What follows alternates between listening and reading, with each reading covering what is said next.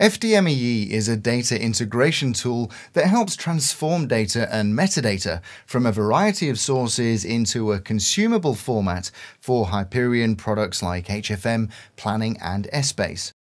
This is done by applying mapping logic through a friendly user interface and managing the data load process via a web console in Hyperion Workspace.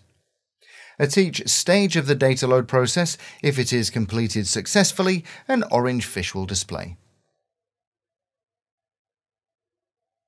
FDMEE integrates directly with source systems and target applications, and lets you source metadata and data from a source system and load it into a target application. Write-back functionality allows data to be bi-directional, with data flowing from the source application as well as to it. For example, planning data can be written back to eBusiness Suite, that's EBS, and HFM information can be written back to Fusion Financials.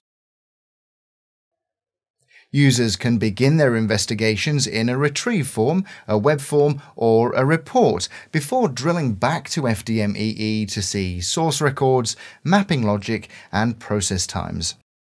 Users can continue to drill all the way back into a source system, such as EBS, to review individual transactions and see the detail.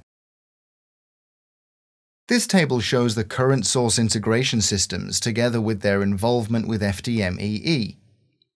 Oracle EBS Financials, versions 11i and 12x, are fully conversant with FDMEE, as is Oracle Fusion Financials. Oracle PeopleSoft Fin and HCM both have an element of contribution. In its Fin form, contribution is across the board. However, HCM is only compliant for PSPB for data and metadata. It is not compliant with drill-through, and data cannot be written back. In the case of Oracle JD Edwards Financial, versions 9, 9.1, 9.2, and tools for 9.1x are compliant on the data side and for drill-through, but they are not compliant for metadata and write-back.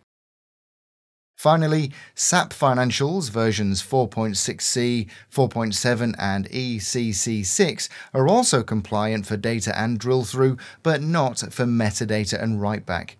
In addition, SAP BW version 7 Plus is compliant on the metadata front only.